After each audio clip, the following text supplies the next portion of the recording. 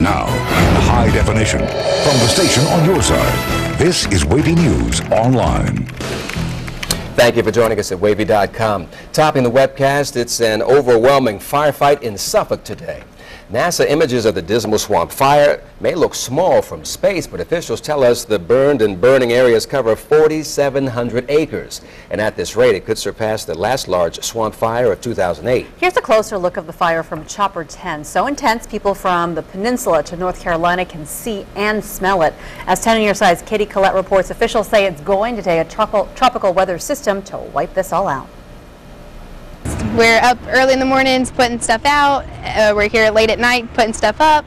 Powell's Market off of busy Highway 186 has plenty of goodies to choose from. Those are our main sellers right now, cantaloupes and watermelons. And here, employees are good-humored, at times answering some random questions. I mean, just off-the-wall questions like, is there going to be sand at the beach? We had one lady ask how many miles are in between mileposts. But lately, those questions changed. Where's the fire at this time? Or do you get fires a lot, or where's the smoke coming from? And of course we have to explain it to them. The wildfire burning in the Dismal Swamp taken some of the focus from the stand. I gotta get strawberries and lemons. And turned it to what's above. It's smoky. Customers who traveled through Hampton Roads to get to Powell's say the smoke follows wherever they go. But I thought it was still the fire from Currituck. I didn't know anything about the Dismal Swamp fire, so that's horrible.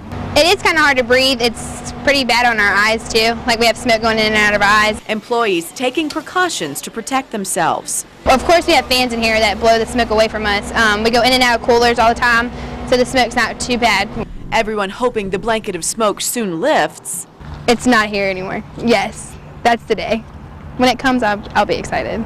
And the only smell left comes from fresh fruit. Have a good one.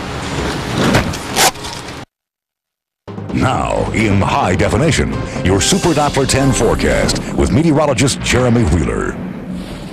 As predicted, it's really nice outside. Temperatures are in the mid-80s. Now, North Carolina, you're an exception. You've got those smoke coming out of the Great Dismal Swamp. It's going southward due to those north winds at 10 to 15. So I'm sorry, but the rest of us, we do have some nice weather out there. And then mostly clear tonight. Temperatures in the upper 60s. If you're near the shore, you'll be seeing some temperatures near 70. But boy, those 60s inland going to feel good. Tomorrow, mid-80s, partly cloudy, and then Saturday, a slight chance for a shower or storm. Sunday, though, a good chance for rain. Highs will be in the mid-80s. Also Monday, decent chance for some showers and storms. And thank you for checking in with WAVY News Online. I'm John Roberts. And I'm Cheryl Tan. Our next newscasts begin at 5. Enjoy your afternoon. We'll see you then.